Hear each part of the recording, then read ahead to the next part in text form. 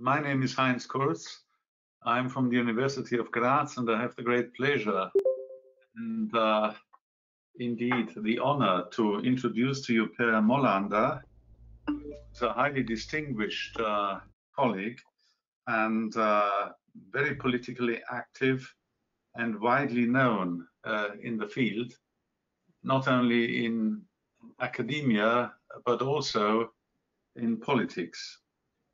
He's a Swedish advisor to politicians, a socio-economic theorist and author, a very versatile author, by the way.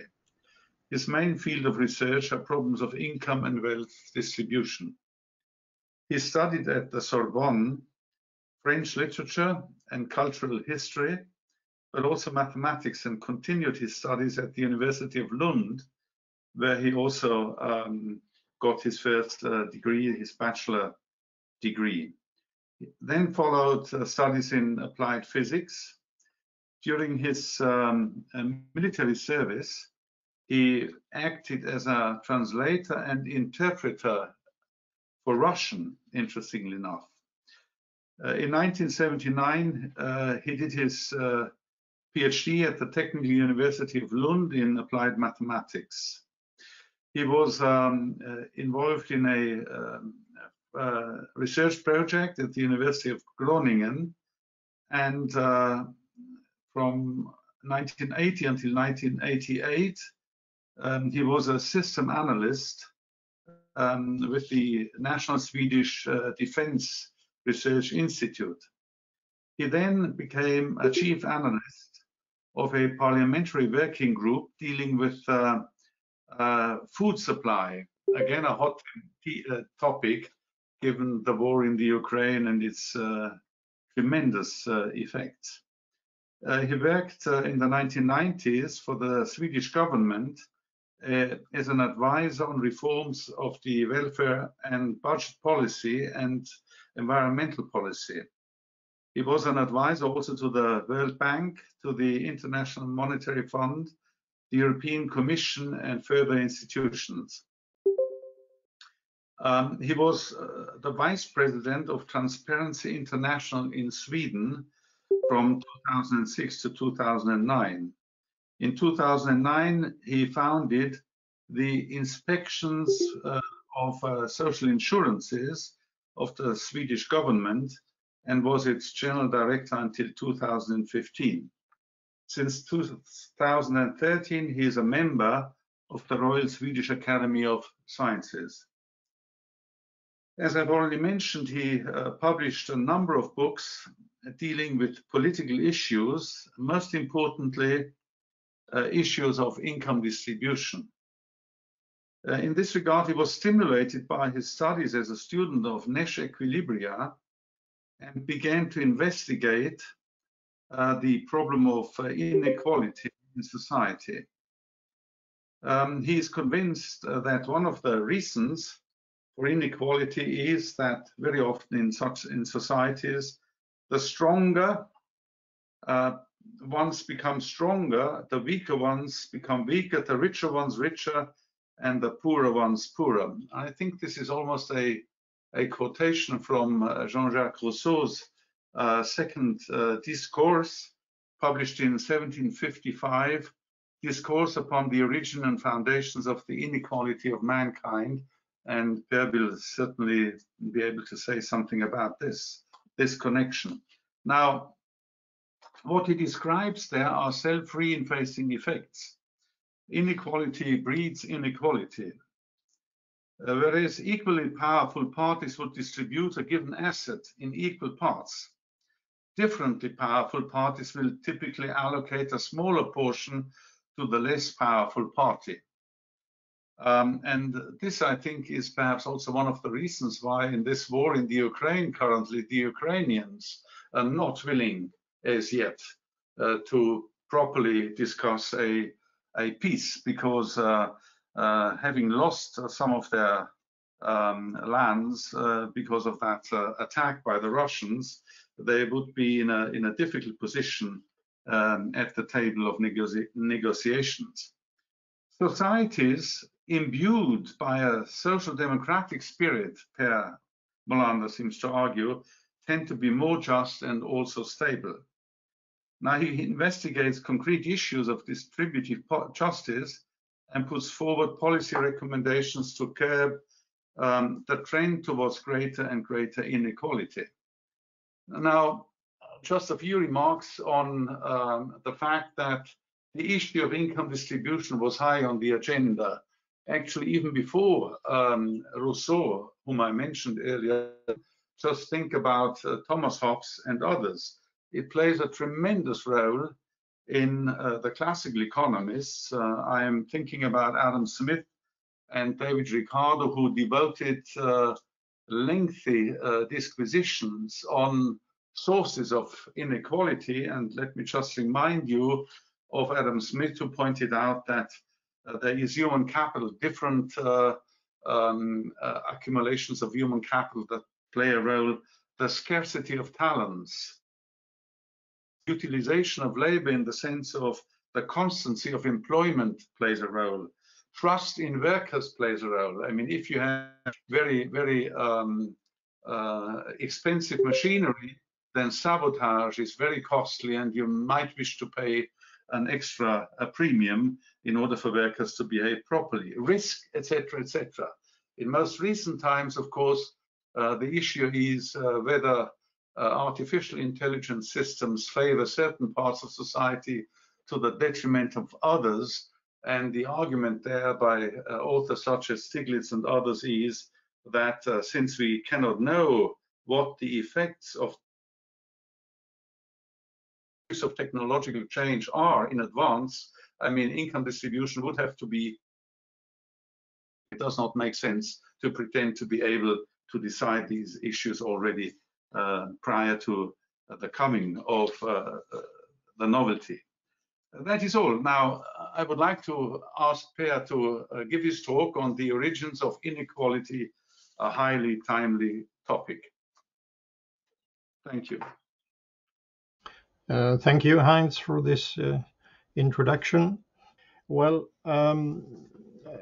as Heinz said, I have a background in engineering, control theory to be exact, and in those circles, it's almost self-evident that if you want to control a system, you must start by studying its proper dynamics. I've been somewhat fascinated by reading a lot of literature on normative literature on inequality, which has virtually no content which is analytical, I mean, which discusses how society works in the absence of interventions.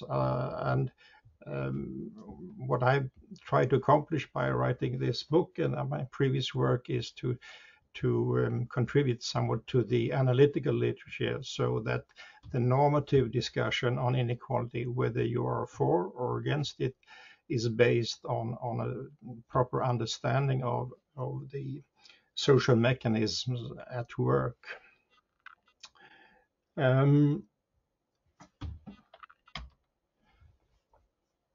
We have to start by some stylized facts on inequality. And the first is that inequality is ubiquitous.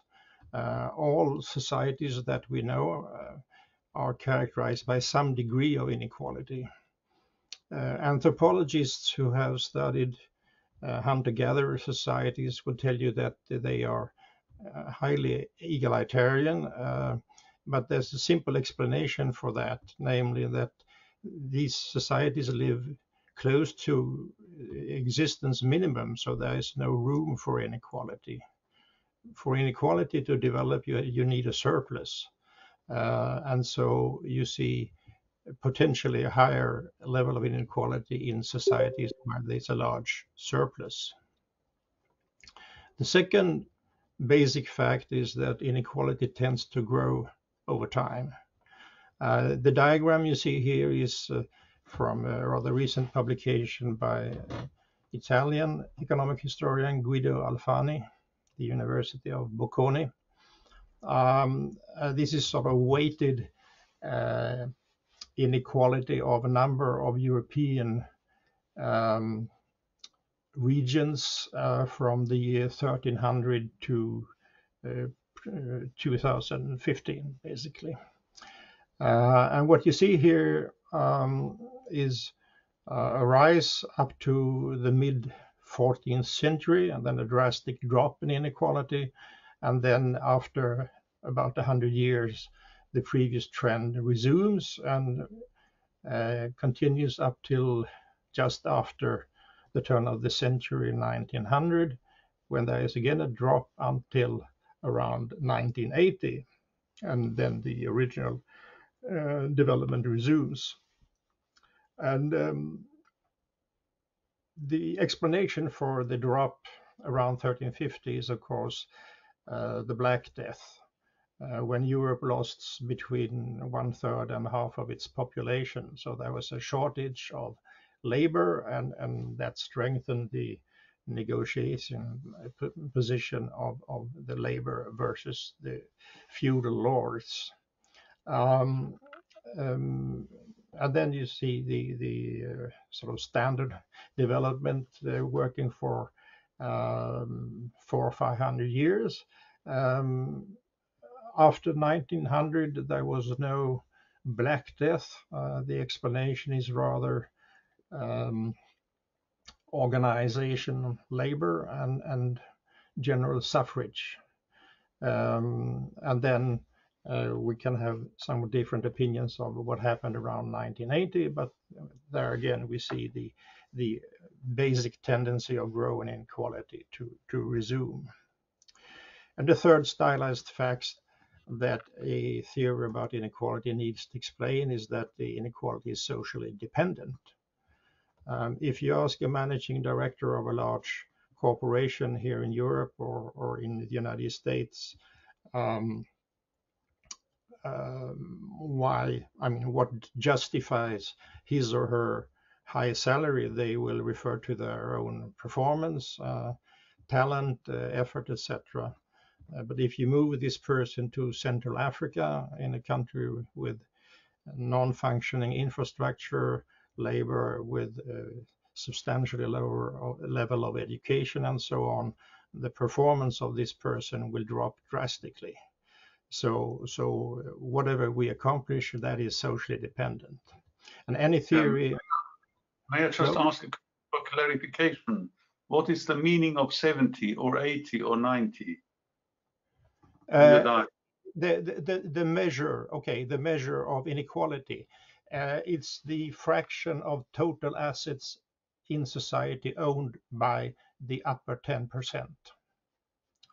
But if you had used the Gini coefficient instead, you would get the same general picture. I just wanted to be clear because I think you hadn't mentioned it.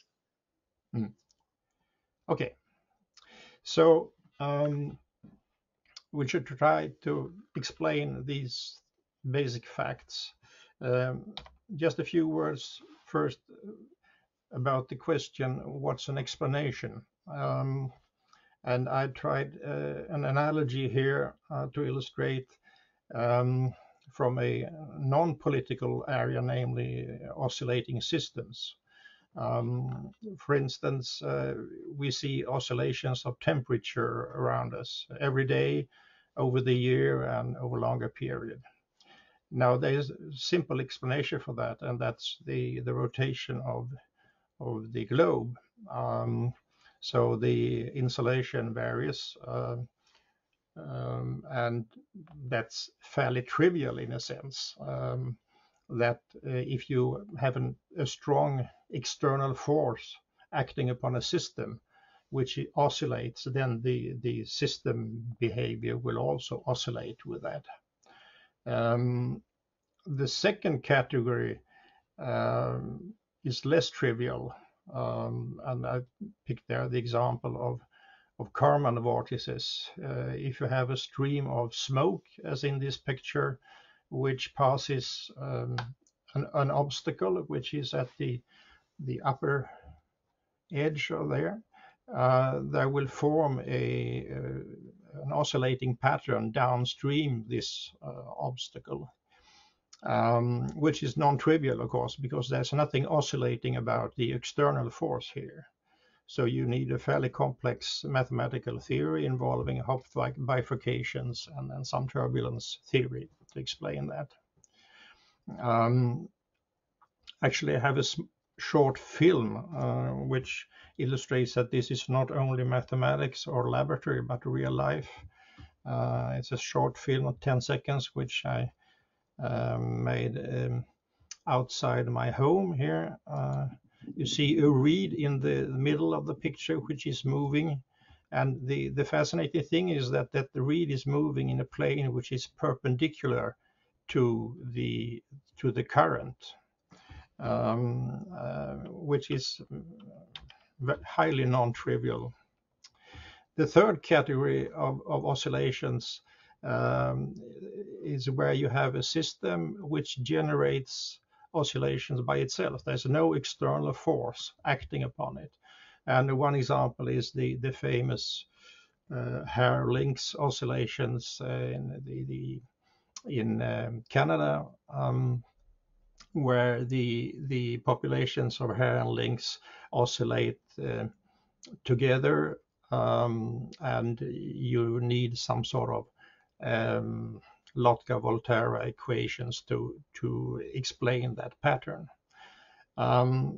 My intention before I finish this lecture is to show that these three categories are relevant also for inequality. You have the first category is where inequality is inherited from outside, in a sense, a trivial category. Then there is a second category where inequality is generated from outside, but not, inequality is not imposed on the system.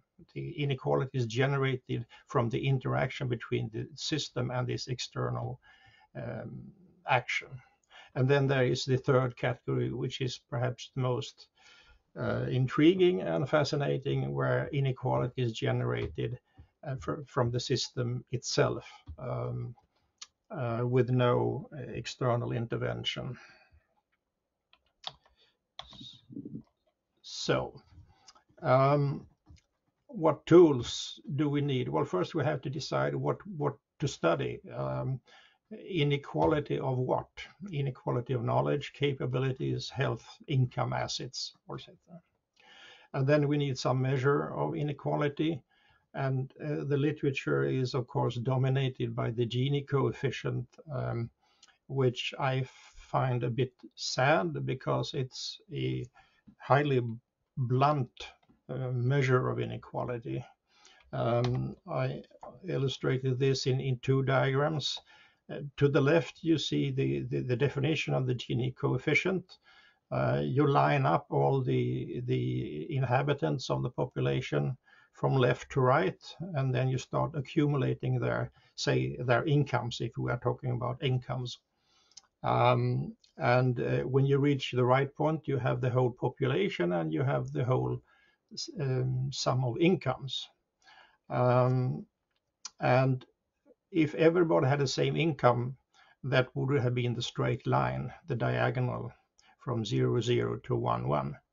And the Gini coefficient is the area of this shaded area, which is between the actual distribution and the ideal totally equal distribution, divided by the area of the triangle. So it's a number between 0 and 1. 0 means full equality, 1 means full inequality, in the sense that that only one person has the full income.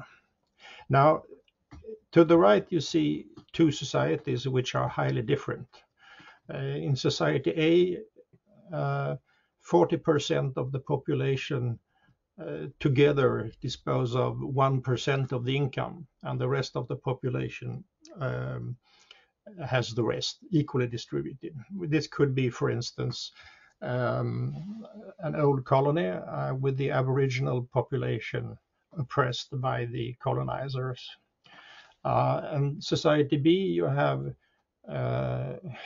a small ruling elite which controls 40% of the incomes, but which corresponds only to 1% of the population, and the rest of the population shares the rest. And of course, these two societies are highly different. You can't expect the same behavior from these two societies, and yet they have the same Gini coefficient by the definition to the left. So the general message from this is that a lot of the literature which uses the Gini coefficient as the sole indicator of inequality is not very interesting. It's simply too blunt a measure, and in order to generate more interesting results, you need more detailed measures in most cases. Dynamical systems are obviously relevant. I pretend that any intelligent theory about inequality needs to be dynamical. And of course, stability or instability is central to this.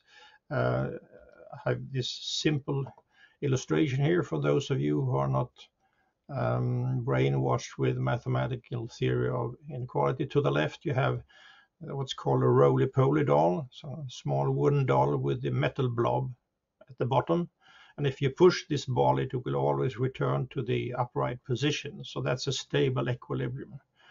Whereas on the right, you have a pencil. If you try to place a pencil on the tip, it will always fall, no matter how you try and how skillful you are, because that's an unstable equilibrium. And that's basically all you need to know about stability and instability, which will be central to the presentation later. I use some game theory also, not too complicated. Evolutionary game theory is to be preferred because the sort of classical based on computations is in most cases intractable and not very useful for behavioral analysis. Negotiation theory based on Nash theory from the mid-20th century. Now I used three different perspectives in order to systematize and sort this voluminous literature that you find. And the first perspective is the individual one, the life cycle of one individual, where you start at birth or even before that at conception, because a lot of things can happen during the embryonic stage and at the fetus stage. And you follow that till retirement or death.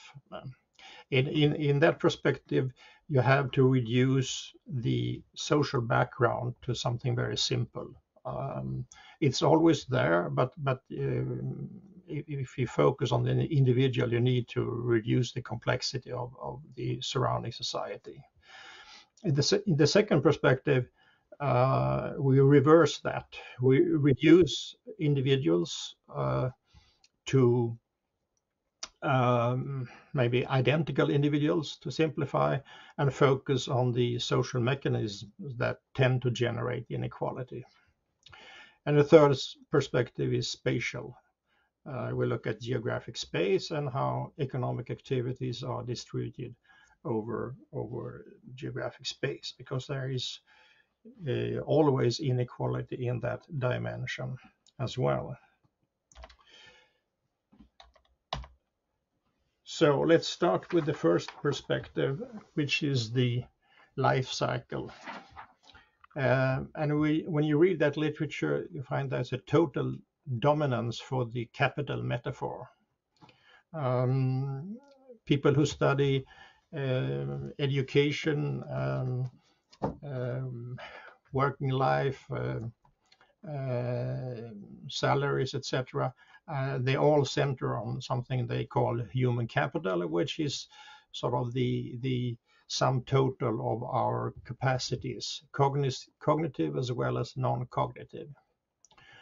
Then there is also a health capital, which similarly may grow or or diminished depending on circumstances.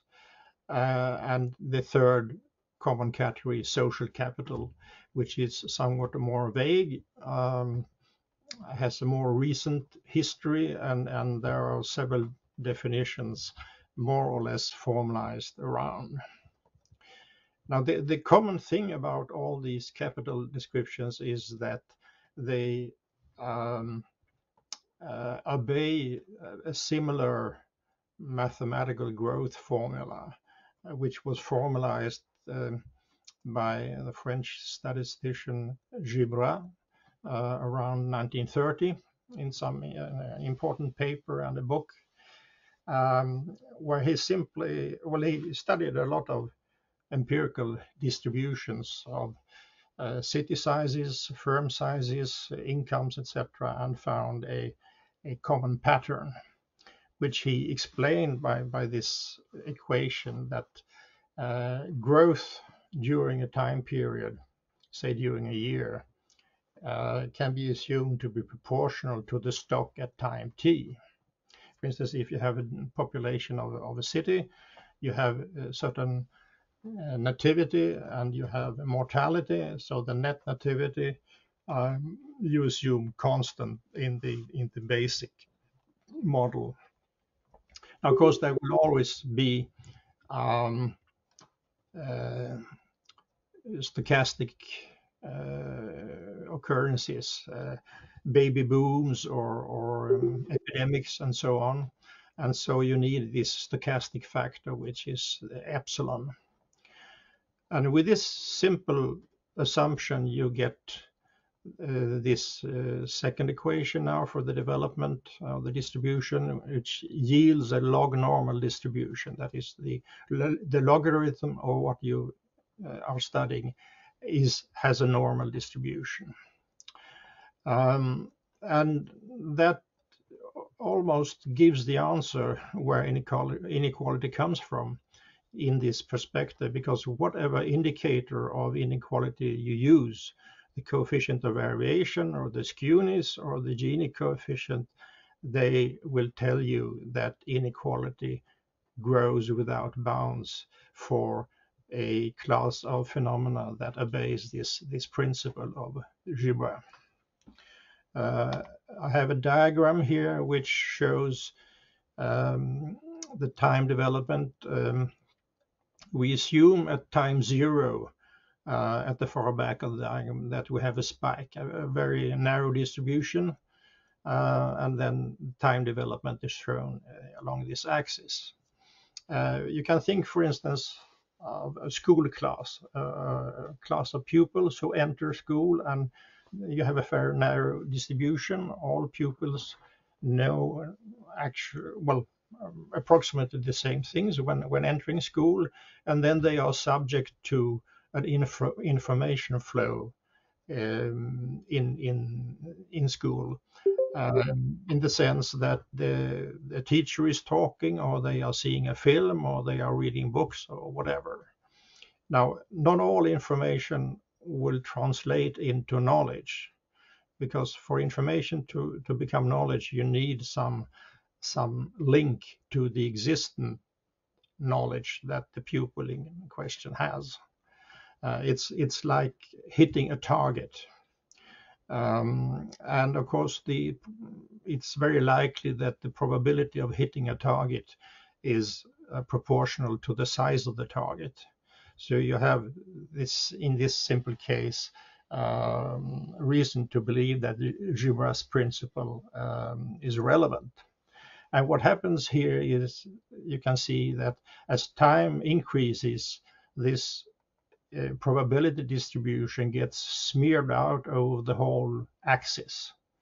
So the average will tend to infinity, but the spread goes even faster, which is why the level of inequality will also grow without bounds. So much for data and mathematics. So what do the data say? Well, I have a few examples here. The left diagram here shows aptitude scores in American schools. and you have the scores for 4 classes pertaining to the 4 quartiles. And what you can see here is a sort of fan-shaped pattern that the spread increases with time as they pass from age 5 to age 14. So that seems to follow this Gibra pattern. In the right diagram, you see the same picture for the health dimension, although the fan here consists of only 2 feathers. You have the top quartile, this is the lower curve, and the bottom quartile, the low income earners. And high values imply worse health status.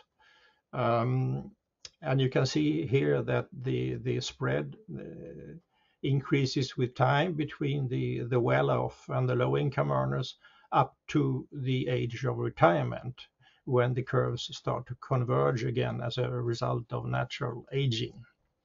So this spread is actually a function of work life. Salaries summarize our capacities in all respects: cognitive or non-cognitive abilities, health, and a lot of other things, social networks. So we should expect something similar, and you can see that this picture confirmed here when we follow a cohort from the age of 20 to the age of 58. These are American data. You see this again, this fan-shaped pattern with increasing spread. Now, of course, Gibra's equation is valid for people with infinite longevity, and human beings are mortal. So what happens between generations is important to the level of inequality. And here are the main determinants of this transfer. The type of economy, with a primitive economy of hunter-gatherers or horticultural, pastoral, to industrial. And to these different types correspond different dominant capital forms, whether human, social, or produced capital is the dominant form. And of course, physical or financial capital is very easy to inherit. You just transfer from one generation to the next, whereas human capital, for instance, requires much more labor. So you should expect a less efficient transfer from one generation to the next in a society where human capital is the dominant capital form. And of course, the legal framework is also important, inheritance legislation and so on. Strong intergenerational transfers correlate with high inequality. This is called the Great Gatsby curve in the jargon, people working in this area. And this is a fairly natural thing to expect. If parents transfer a lot to their kids, that will generate high inequality. So causal links go in both directions. Okay, so much for the individual perspective. Let's turn to the second perspective then and focus on social mechanisms.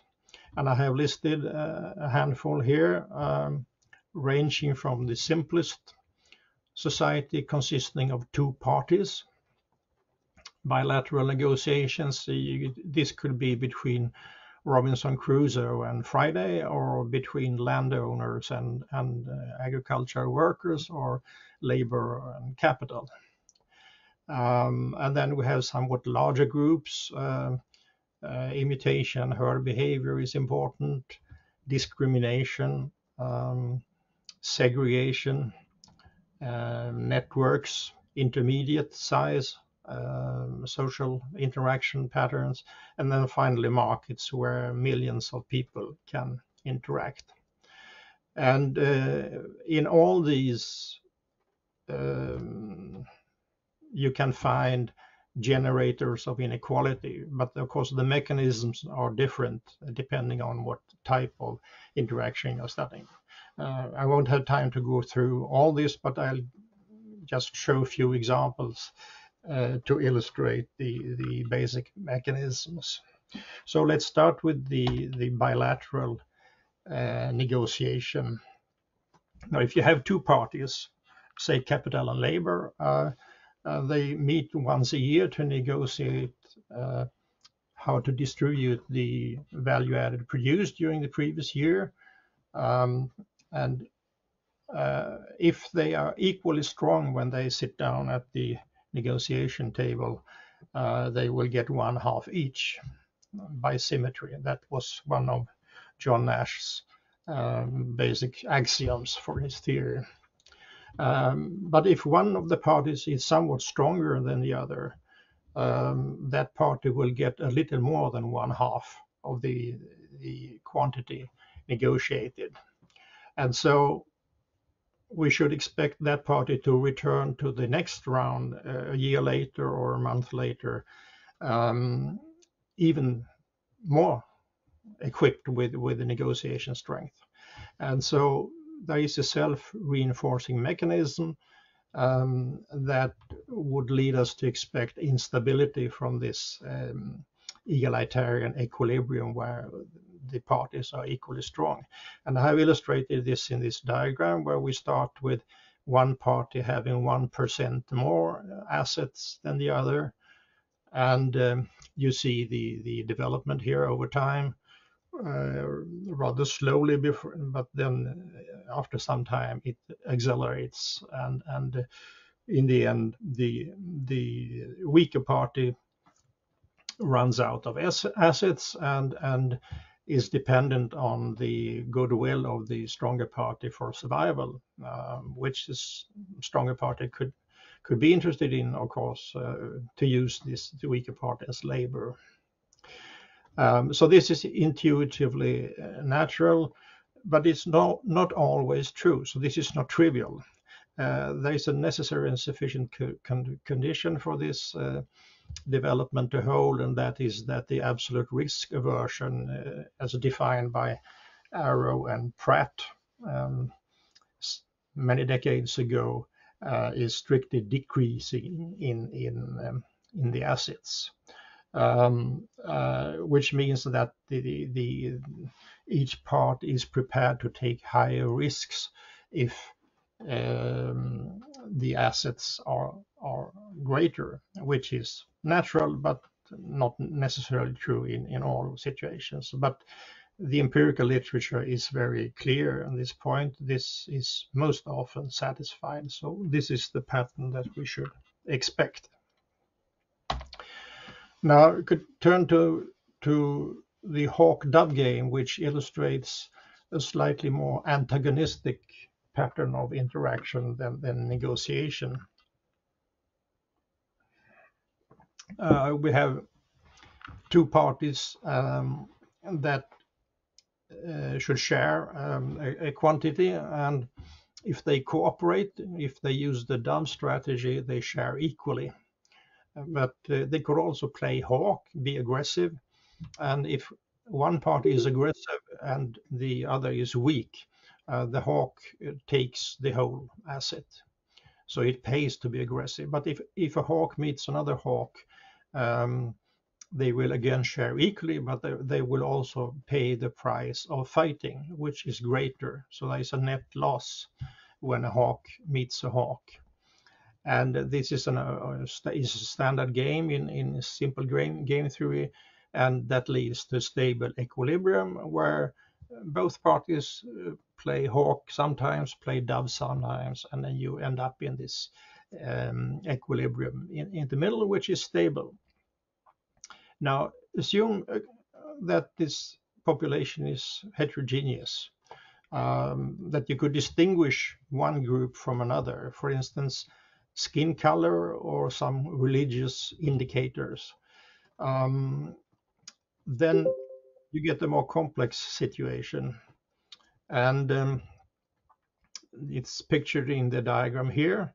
The diagonal in this square corresponds to the previous straight line in the homogeneous case. But what happens now when you have heterogeneity is that what was previously a stable equilibrium becomes unstable, and you get a saddle point instead, and you will converge to either this upper left corner or the lower right corner. Which one depends on random effects. So the simple addition of heterogeneity gives rise to discrimination, which need not have anything to do with productivity or any other relevant dimension. And finally, on this list, I take the other extreme, a very large social interaction network, a market.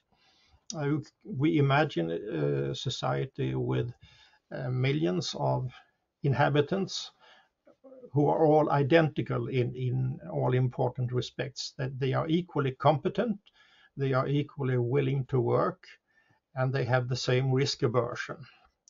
And they work in this society and they produce a surplus, which they place on the financial market.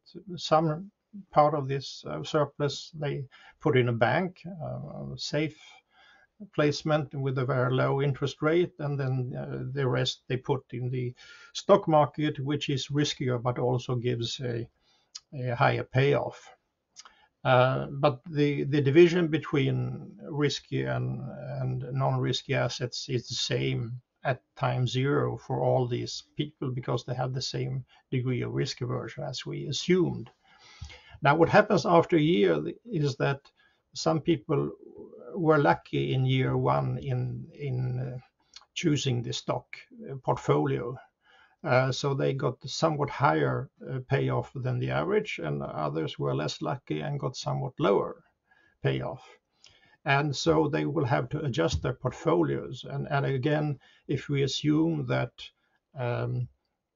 people are prepared to take somewhat higher risks when their assets grow, those who were lucky in year one will choose a riskier portfolio in year two. And they will be rewarded for that by a higher payoff also in year two, whereas the opposite holds for the other less lucky category. So you see the same self-reinforcing effect here in this society. And if you allow this system to develop according to its own dynamics, you will get a Gini coefficient that tends to 1, as you see here in the diagram. And if you use the share of total wealth of the upper percent, you will get the same development. So that's independent of the choice of indicator. So again, we have this symmetry breaking, that you start from identical conditions for all citizens. They are equally competent, equally willing to work, etc. But you end up with a highly asymmetric situation in which one household owns the whole society. Well, finally, the third perspective, spatial inequality. There are again some general stylized facts which you should keep in mind. In the first place, you should be aware that spatial and individual equality are independent at the aggregate level.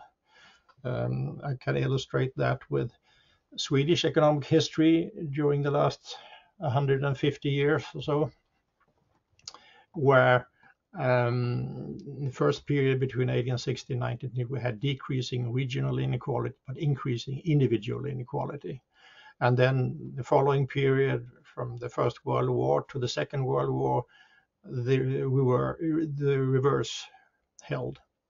And then we had a period between the Second World War and 1980 when inequality was decreasing in both respects, which was completely reversed then around 1980 when inequality started to increase in both respects.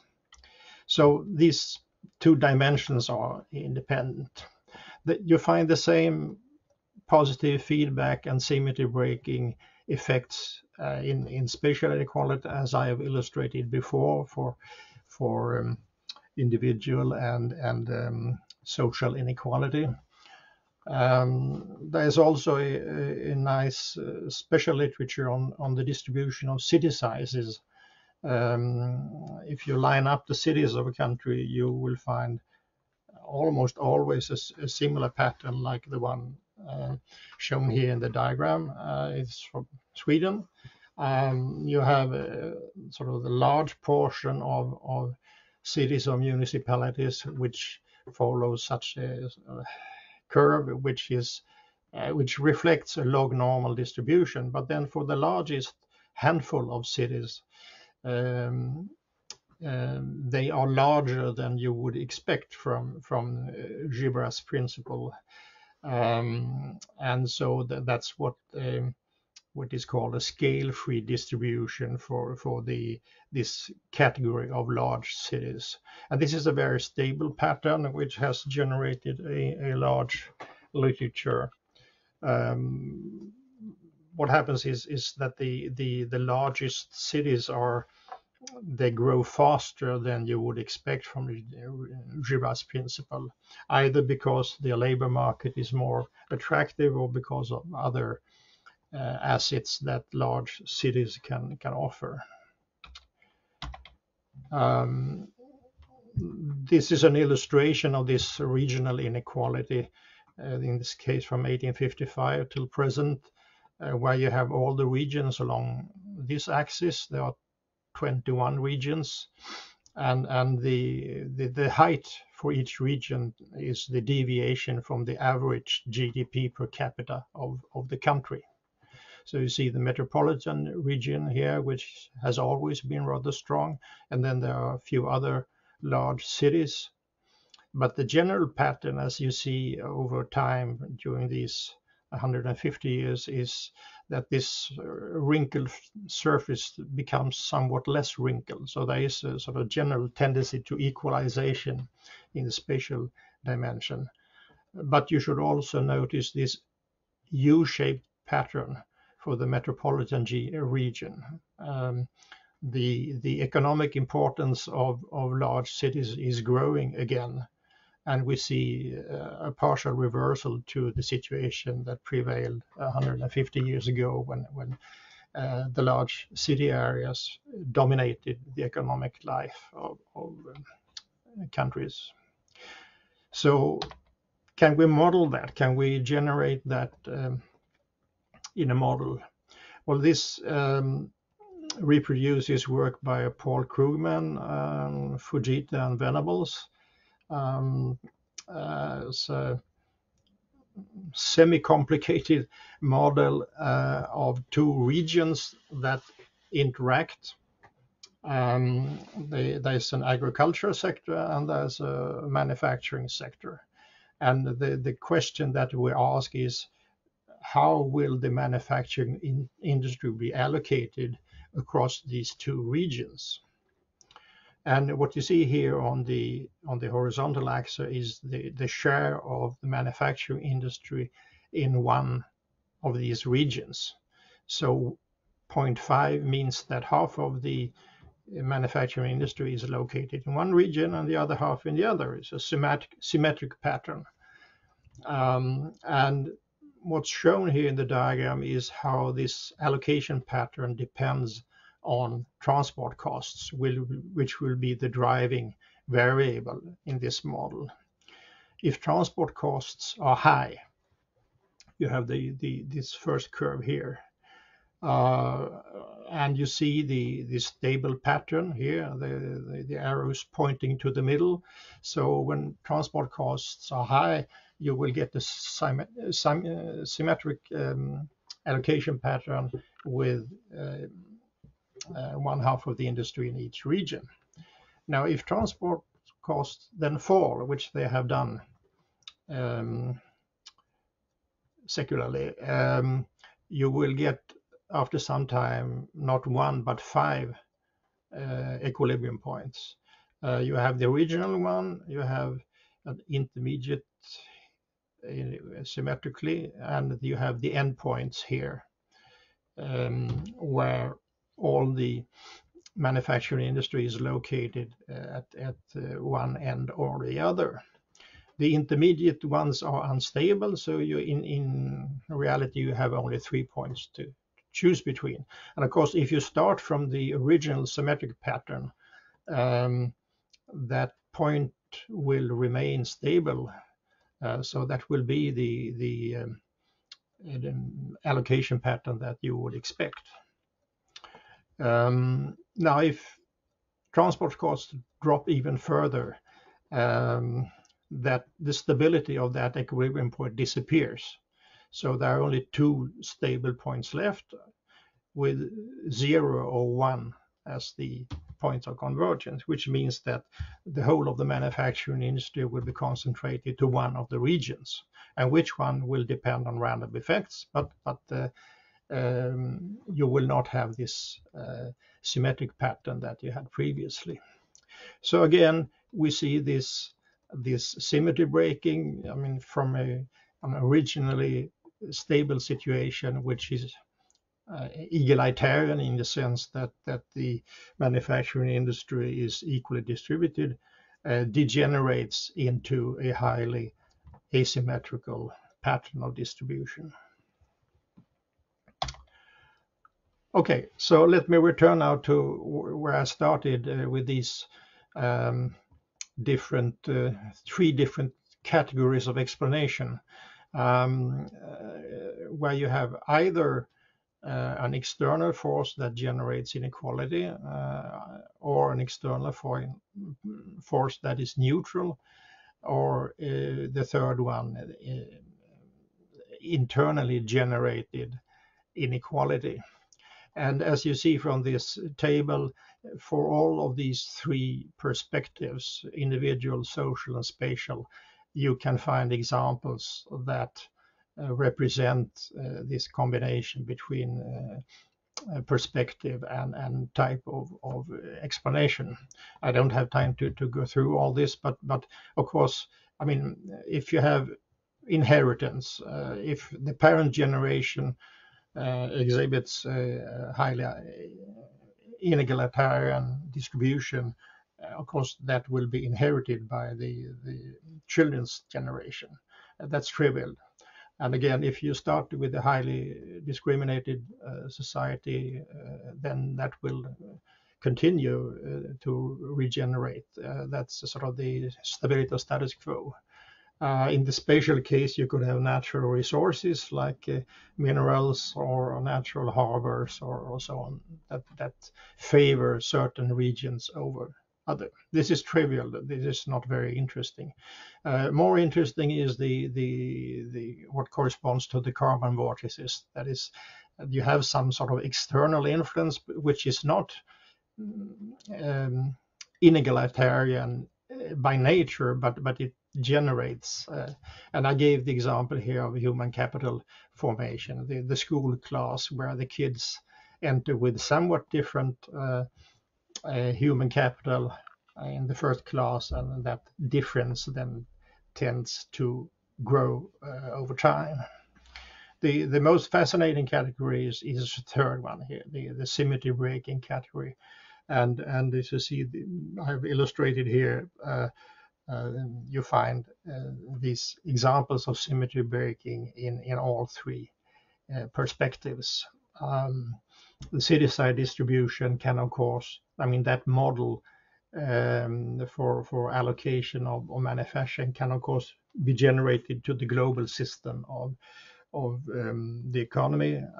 So you have a world system theory which can draw upon these symmetry breaking mechanisms.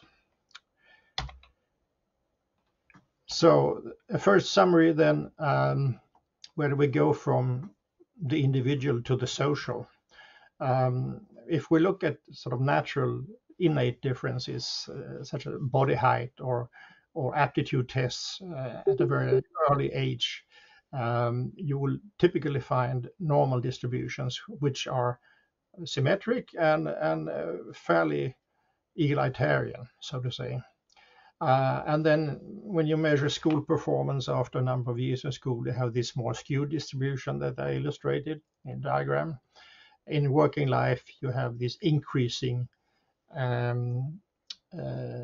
spread with each cohort as they pass a number of decades in working life. There's also a difference between earnings and consumptions. The consumption pattern is more egalitarian than earnings. So the result of that is, of course, that the savings ratio of high income earners is higher than that of low income earners. And as a result of that, you get a distribution of wealth which is starkly skewed. So a summary of all these patterns you see is that the more social, the more unequal. The stronger the social component is, the more we have distanced ourselves from the original physiological distribution, the more equal the distribution becomes. In other words, inequality is to a great extent the social construction. So what could we say about policy? Well, policy, of course, would require a seminar of its own, but I'll just make a few remarks which derive directly from the analysis that I presented. In the first place, we can equalize. Even if there are strong tendencies to inequality, we can compensate for that in school or in working life with taxation, transfers, etc. There's in the public debate the tendency to believe that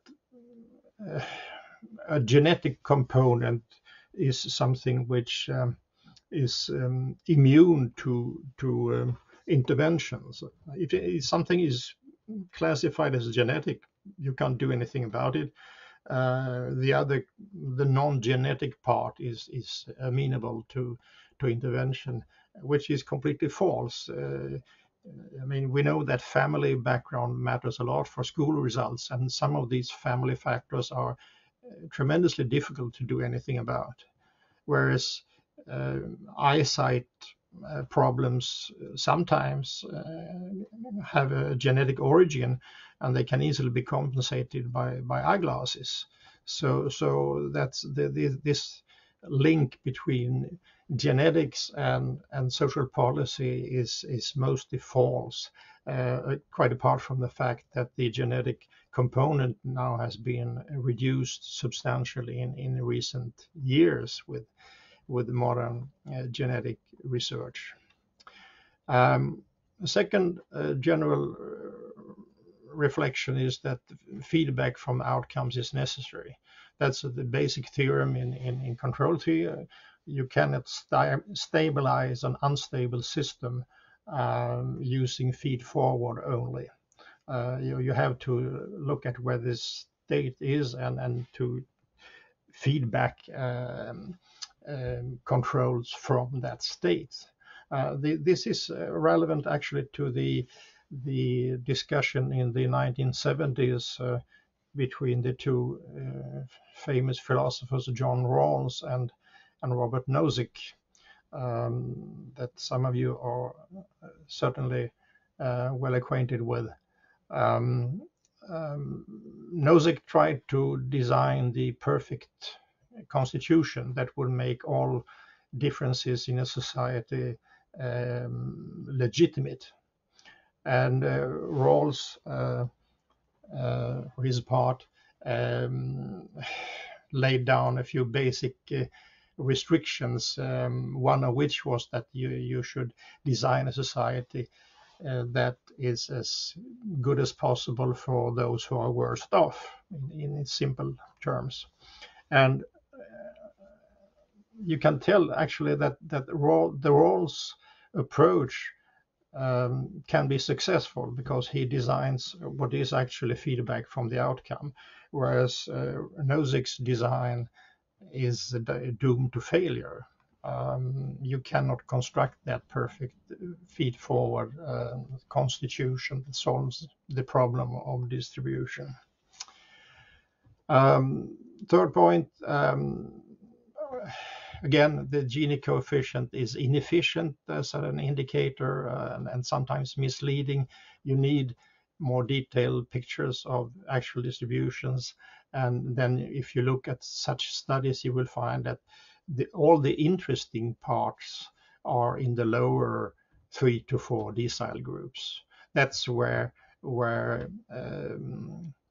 lacks of general confidence in society is born. That's where political populism is born, and so on, delinquency, etc.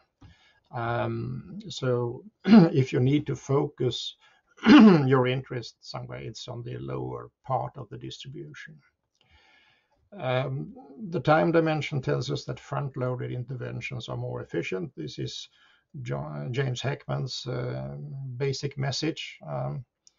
And of course, sometimes you have synergies between various dimensions of inequality that may require coordinated efforts in several areas. That holds both for individuals, households, and sometimes whole countries.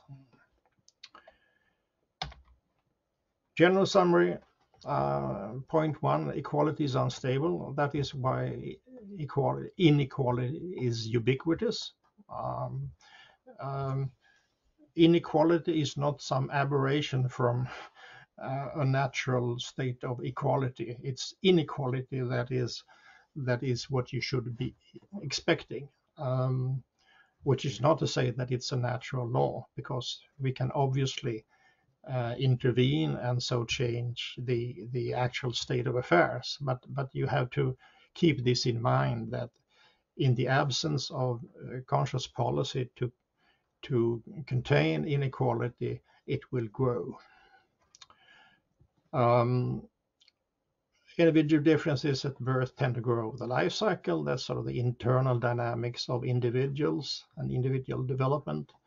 And these tendencies are reinforced by a number of social mechanisms which differ in dynamics and relevance over the life cycle, but are nonetheless very important. And as a result of these 2 points, what we observe in a given society, the existing inequalities, will always be out of proportion with differences in ability and effort. I mean, in some of these symmetry-breaking models, we assume identical individuals for mathematical simplicity. Now, in reality, of course, individuals are not identical. And so there will be small differences. But because of these instabilities that I have described, the result of those instabilities will be out of proportion with the actual underlying differences in ability and effort. And that sort of delegitimizes a substantial part of the inequalities that we observe in a society. And finally, important feedback from the outcome is necessary. We have to look at the actual distributions and feedback using education policy, housing policy, taxes and transfers, etc., in order to keep inequality within civilized limits. Then there will always be differences, sort of political taste, about how far we should push this countervailing effort, but it needs to be there. There is no such thing as a natural society. I'm drawing the line there. I refer those who are interested in more detailed pictures of the models and the empirics to my book, which was published a couple of months ago with Springer. So thank you for your attention.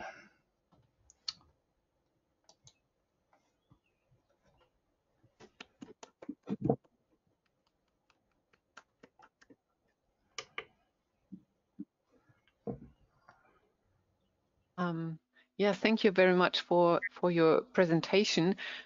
I would like to have a little bit more on the question of so why do you think that the most important part of the distribution is the lower part? Because I mean, currently there are many projects looking more on richness and towards the upper part of the distribution, and arguing that this is important for policy measures, that we have to look at the upper part of the distribution. So I would like you to qualify a little bit on that one. Sure. I should have said a bit more than that, but let me explain. What I mean when I say that the lower part is the most important, is that the share of total assets or incomes of those 3 to 4 basic decile groups is what decides on the general level of trust in society, in sort of the general political behavior, whether we have strong populism in society and so on. So these broad social and political variables are to a great extent determined by this asset and income distribution in the lower part. This is not to say that the share of the assets or incomes of the upper percentage points, the extreme 1% or the upper 10% is unimportant.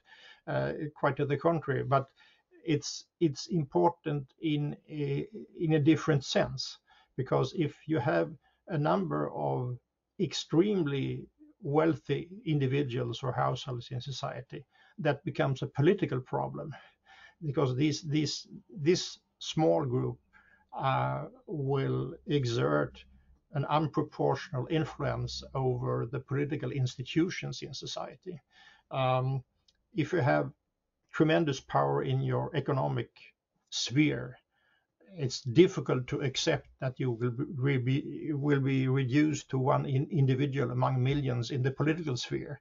So this category of very wealthy individuals tend to translate their economic power to the political sphere, and that's what we've seen, for instance, in the American development over the last decades, that very wealthy individuals have engaged in the creation of political institutions, think tanks, and so on, in order to influence sort of the broad political development of the United States, and they have been quite successful at that. So that's in order to make my statement a bit more precise. Thanks a lot.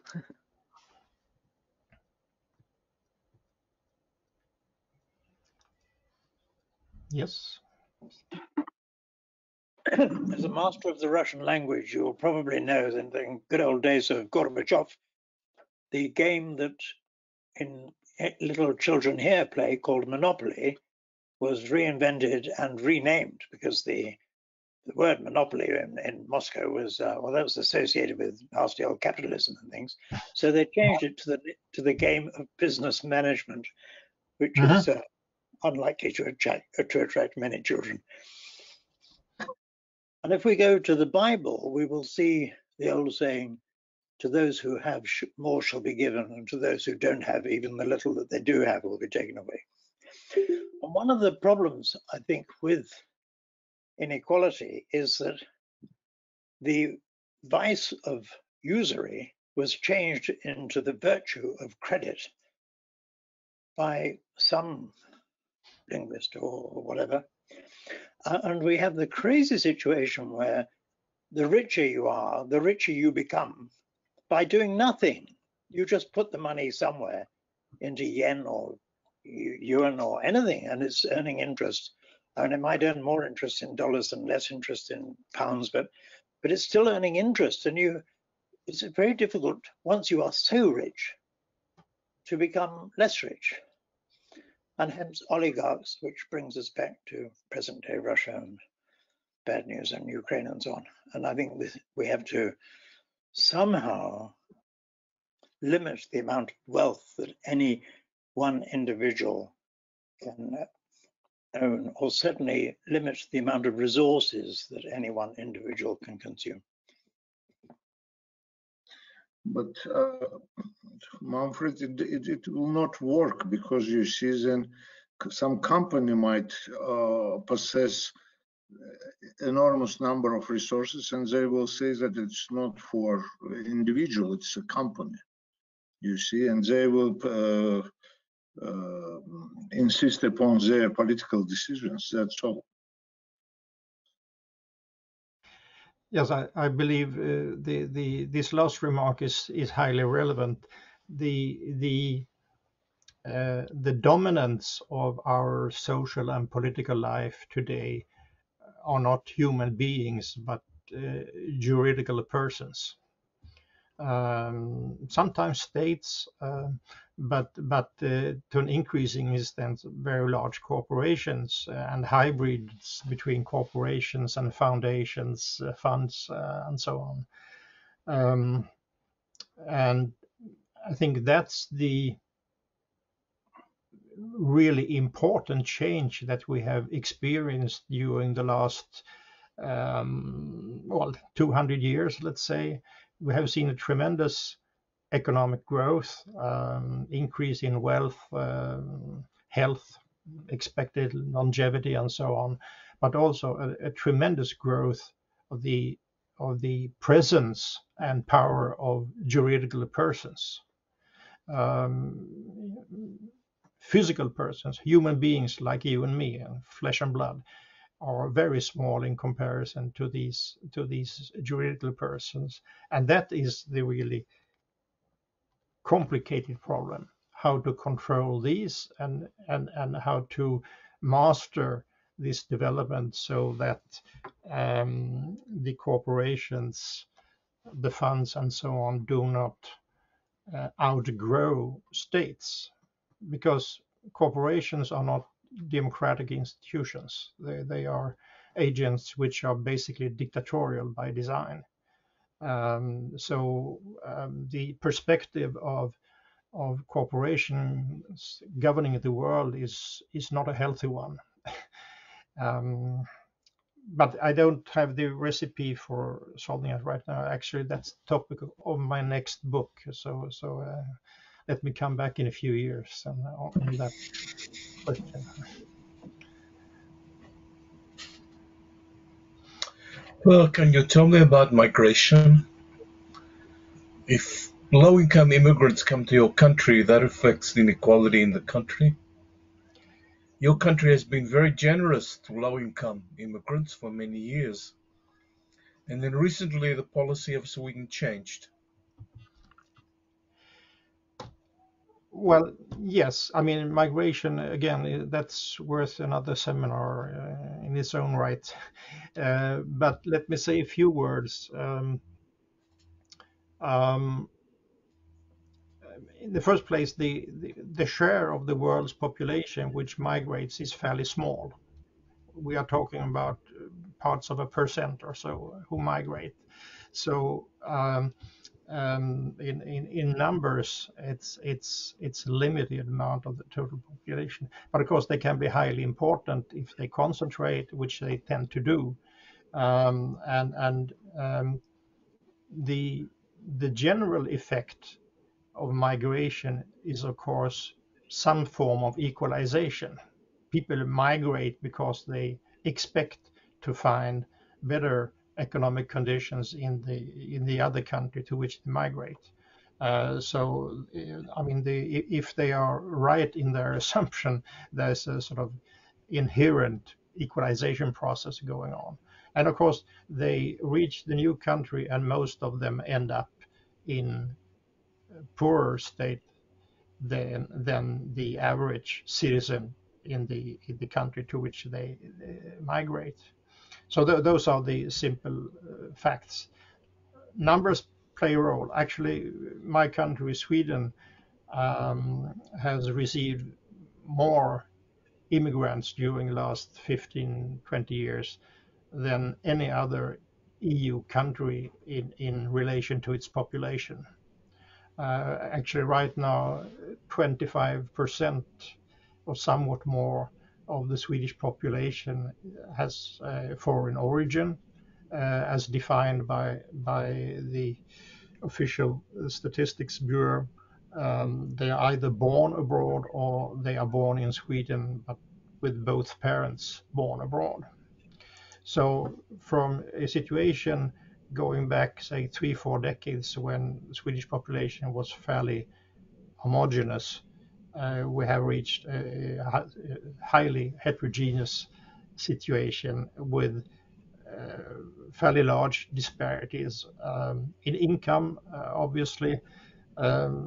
What is worrying in the longer time perspective is that this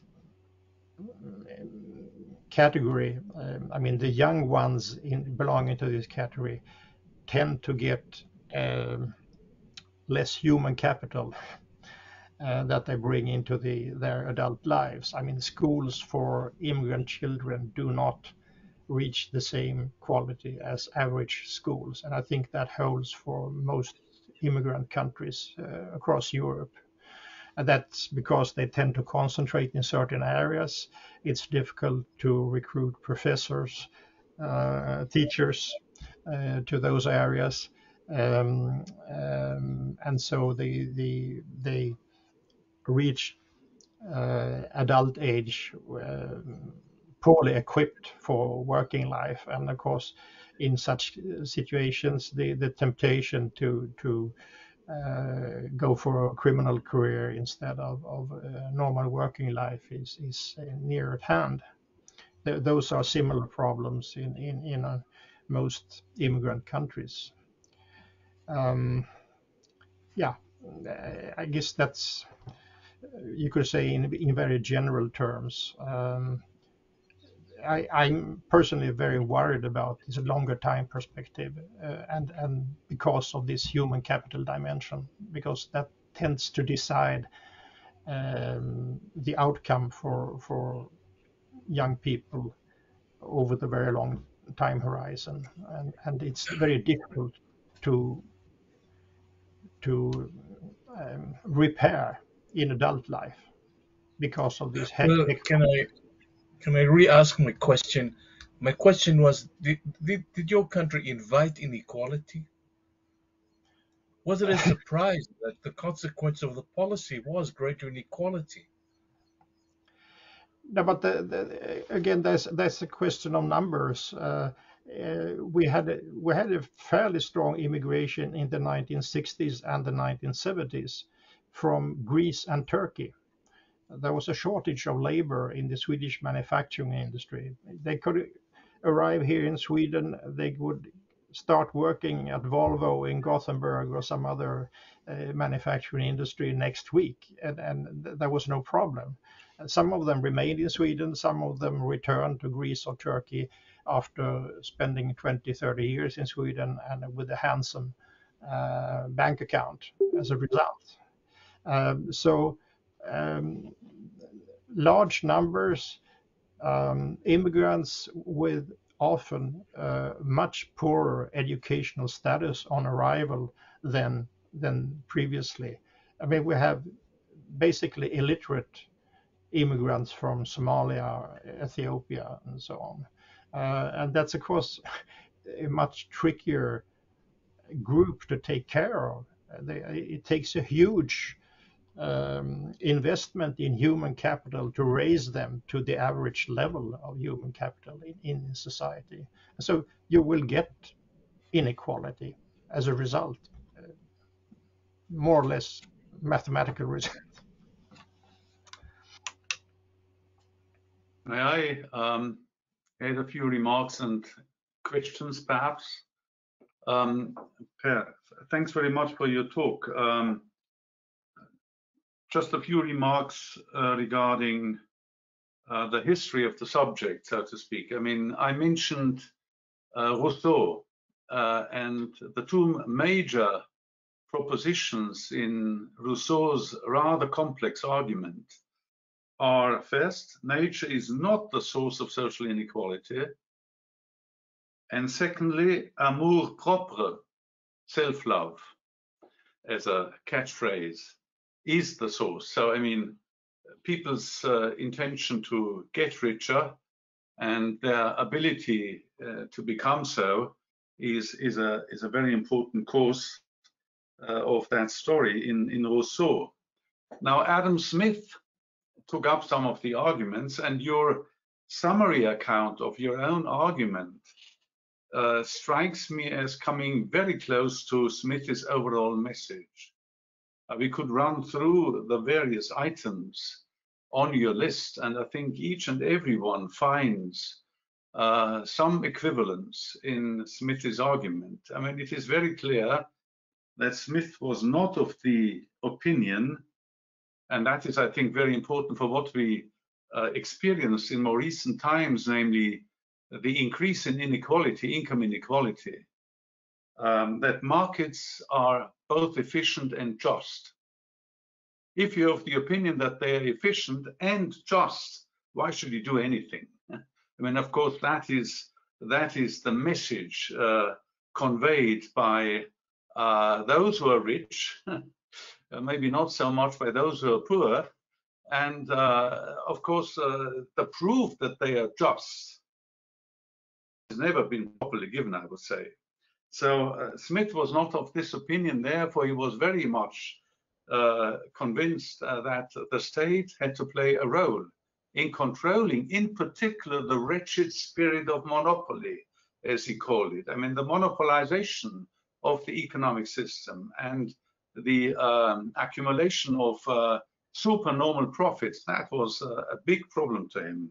And of course, we are facing that again today. Now, you did not mention one author, and in his footsteps, Piketty, who pointed out very clearly and gave, I think, compelling evidence in support of his argument that the increase in inequality after, say, the Great Depression, the decrease in inequality was very much due to tax policy. Tony Atkinson, I think, is perhaps the author which had a lot of, I think, very useful things to say about inequality and how to combat it.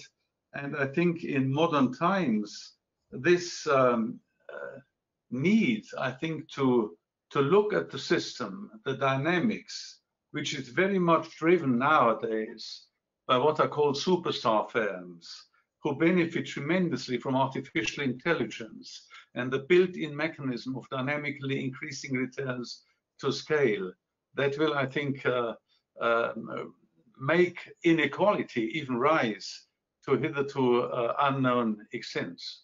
Unless, I mean, economic policy and especially also justice policy, tax policy and taxation of property and wealth will be brought back into the picture.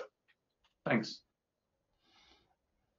Well, I can calm you that if you read my book, you will find that I quote both Rousseau and Smith in the book. So I'm well aware. I'm well aware of this, and particularly, I'm well aware. Smith's text, which unfortunately very few people today have read. I mean, most people who refer to Adam Smith, they see him basically as a prophet of the market with no restraints. I mean, but if you read the text, you find quite dedicated parts where he argues against unfair legislation which prohibits organization of labor, whereas it does not prohibit the organization of the landlords and so on. So there was definitely a social engagement in his writing, and of course he wrote the Theory of Moral Sentiments before the Wealth of Nations, and those two books make a couple. So you should read both to get a picture of his thing. I because time was limited, I abstained from going into this argument about what to do about it. I mean, I have made some short remarks on policy, but if you read chapter 9 of my book, which is the longest chapter, there are several summaries of the literature which I find support an egalitarian policy in general. I mean, if we take the classical debate, is inequality good for economic growth or not? I mean, if you go back 4 or 5 decades in time, most economists took it for granted that inequality is good for growth because inequality creates incentives, and incentives are good for growth. So that's so self-evident you don't even have to look at the data. Now, after some time, a few economists did look at the data. Actually, one of my friends and colleagues, Torsten Persson here at the Stockholm University, wrote a paper in the early 90s together with Guido Tabellini, where they asked the question, is inequality bad for growth? And then we have seen an increasing literature. In the commission that I chaired a few years ago, we made a literature survey. We found something like 35 articles and reports on this topic. And we found also that most of the authors, most of the economists analyzing this nexus between inequality and growth were rather lazy because they used only the Gini coefficient as a measure of inequality. And I showed you earlier that the Gini coefficient is an extremely blunt tool. You can't expect any stable statistical results if you use the Gini coefficient as indicator. A handful of studies are more detailed. They go down into the shares of incomes of decile groups and quintile groups. And this smaller group is almost unanimous on the conclusion that equality is good for growth. Inequality is bad for growth. So the larger the share of the lower strata, the higher is the growth rate. And there is actually a minus sign in front of the income share of the highest decile group, which Joseph Stiglitz has. Joseph Stiglitz had written a paper about that, showing that the richest part of the population tends to place its assets in non-productive activities when it becomes very rich. So again, it's no mystery, this result, but it took something like 40, 50 years for the economic profession to find it. So, but I have a number of summaries of the literature that have this general message that the equality is probably the thing to aim for, even if you care only about efficiency, growth rates, and so on. Thank you once again, and looking forward to see you in the next Adam Smith seminary in autumn, I think. Enjoy the summertime, and okay. Thanks so much. Okay, thank you. Goodbye. Goodbye. Thank you very much. Thank Bye-bye. you.